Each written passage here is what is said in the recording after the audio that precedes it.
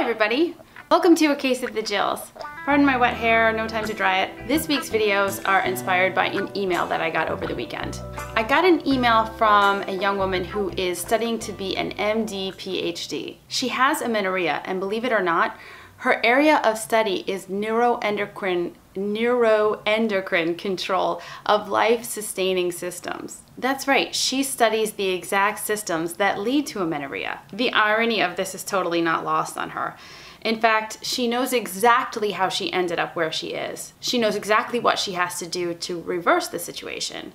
However, she is really stuck. She says that she feels as though her athleticism, her discipline, and her lean body define her. She believes these things to be a symbol of hard work, dedication, and self-discipline, and she holds these things in higher esteem than just about anything else. She wrote to me because she wants help in understanding how to release herself from thinking that these are the best things about herself and how to overcome her fear of gaining weight and perhaps doing less exercise. This really struck me and it got me thinking. I mean, think about this young woman, MD, PhD candidate. She's already so accomplished. She probably already has so many things to be proud of, yet she's still holding on to this idea of a lean body as being the best thing about her. It seems ludicrous, right? But I understand the struggle, and I'm sure a lot of you do too, so I thought we would talk about this. On this channel, we talk a lot about the, let's call them bad habits that have gotten us to where we are now. We know that in order to recover from amenorrhea, some of the things that we're gonna have to do is reverse those bad habits that we have. The thing is that it's not just about the habits.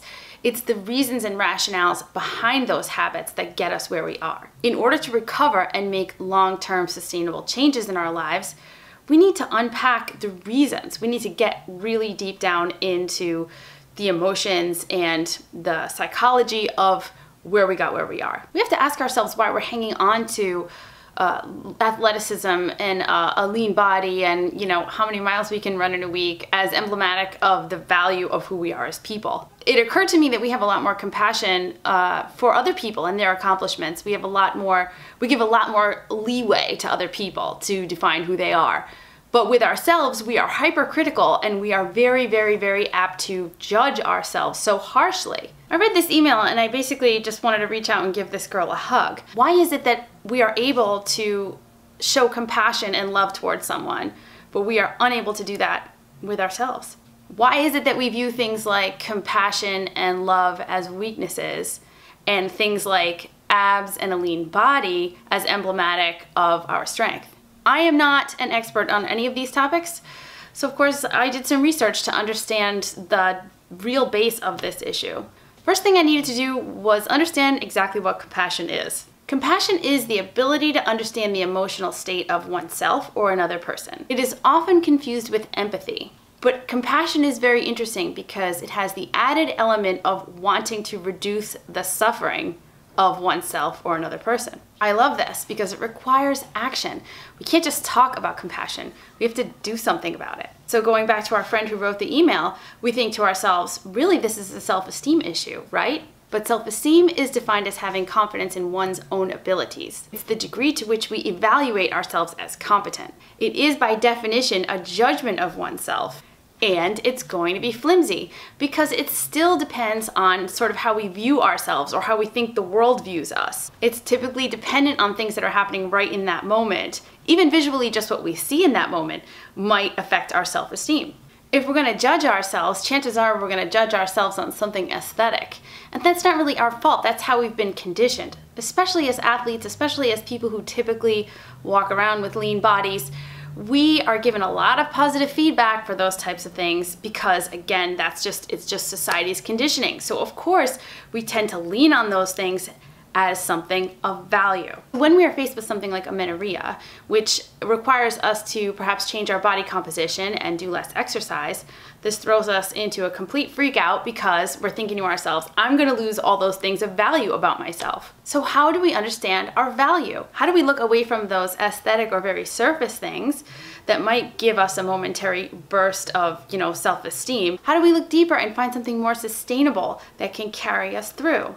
I heard something recently that affected me tremendously, and I think it's going to help you too. I listened to a podcast that was just amazing. It was on the Rich Roll podcast, and I will, of course, link the episode below. Rich had on a woman named Sharon Salzberg. She just wrote a new book. The book is called On Real Love, The Art of Mindful Connection. Don't let me lose you here. Trust me on this, just keep listening. The only way to get past this self-esteem issue and find something more sustainable is to be compassionate and love ourselves. We have a problem with loving ourselves because we think of it as narcissistic. That is an uncomfortable and also untrue association. According to Sharon, loving ourselves is about coming to things from a place of sufficiency. It's about perceiving an inner abundance, which ultimately gives you strength. Because no matter what, you can look inside and see that you are enough. That inner strength gives you the ability to understand your boundaries, lets you figure out how much to push yourself, lets you understand how to take care of yourself, and is ultimately the thing that will help you believe in yourself no matter what. She says that developing compassion for yourself is how you get through the hard times.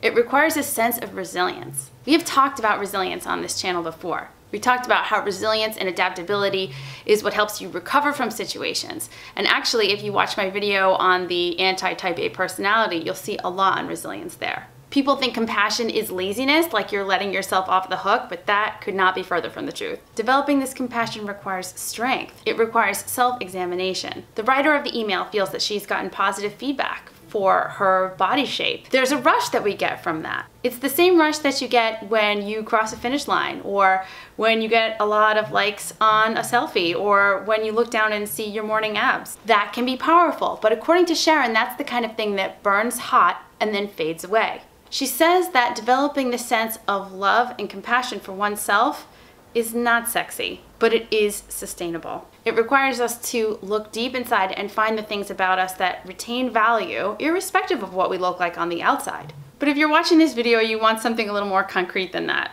I get it. If you need more reason why compassion is important in amenorrhea recovery, how about this? In the journal called Psychoneuroendocrinology, say that 5 times fast, there was a study done on self-compassion and stress hormones. The study is entitled Self-Compassion Training Modulates Alpha Amylase, Heart Rate Variability, and Subjective Responses to Social Evaluative Threat in Women. Translation: in the face of social evaluative stressors. You know, those daily social roles that we're confronted with that say that we have to be tiny, small, petite, have abs, and be beautiful all the time? Yeah, those. The stress that we face from things like that can actually trigger psychological and physiological stress responses, which create changes in systems. Have you heard this before? Yes, and bring about things like amenorrhea. When the women in this study received self-compassion training, the stress response that was created from those social factors was much less. So basically, being able to practice self-compassion in the face of these stressors actually decreases stress hormones. So we have some major work to do, right? And that's what we're going to talk about all this week.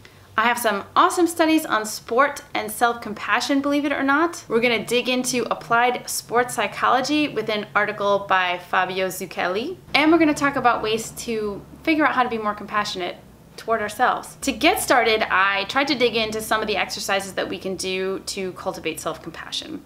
And in full disclosure, a lot of them were a little woo-woo for me. You know, I'm trying to get my brain around this myself. But there's 2 things that did resonate with me, and I think they're things that we can practice between now and the next video. I hope that you join me in this because I'm going to be doing it too. Okay, the first thing that we need to do is notice when we are being hypercritical of ourselves or others. When we see ourselves or someone else doing something that sparks a criticism, the idea is to take note of that and to change what we say.